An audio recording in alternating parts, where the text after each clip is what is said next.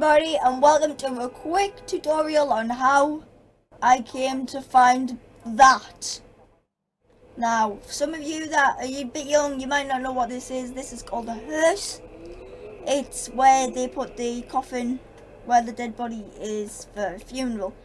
Now, you can customize these and you can keep these in garages, which this is my personal hearse.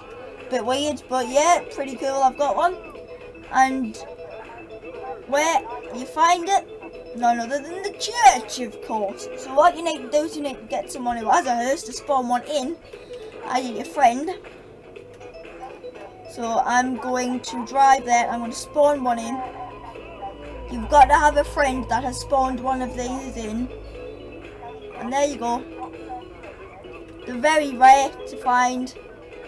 My friend spawned one in for me, and if you want one that you can keep forever whilst you play GTA 5,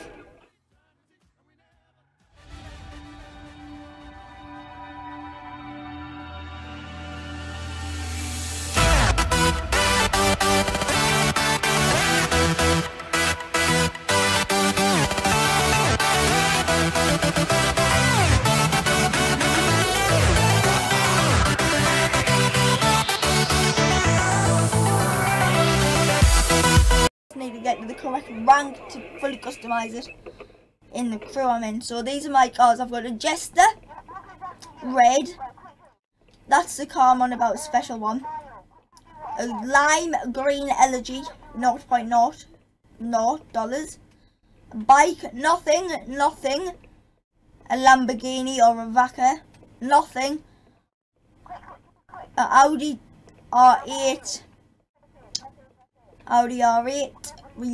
thingy, removable hood, no, not hood, convertible, that's the word. And then of course the hearse. I do have a limo as well, but that is stored with Pegasus, so I could basically do a full funeral scene if the church was open, but we could do it outside anyway.